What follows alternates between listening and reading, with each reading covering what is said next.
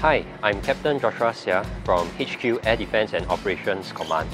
I'm the project lead for COSTA, which is short for Controller Ops and Scheduling Tracking Application. It is a mobile and web-based app that centralizes information on our next day's ops schedule and assists us in tracking our ops and admin controller requirements. Project COSTA came about because we felt that the information being disseminated daily for the next day's manning was insufficient.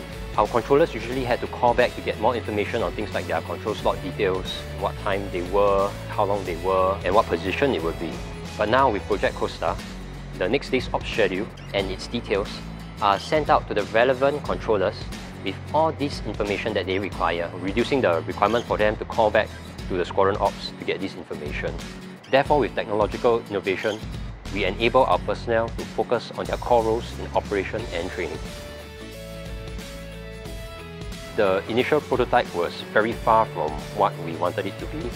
We had to go through the various technical requirements and concepts in greater detail in a tight developmental time frame.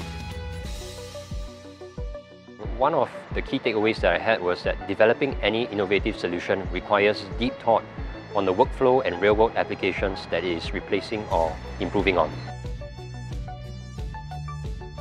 I'd like to thank Commander ADOC and Commander ASCG, CO203 Squadron and ADOC CIO, Head Swift Office, both the current and former OC203 Squadron, as well as ME5 Jonathan, who helms the Swift Cloud Technical Support and Swift Office in general for their guidance. Thank you.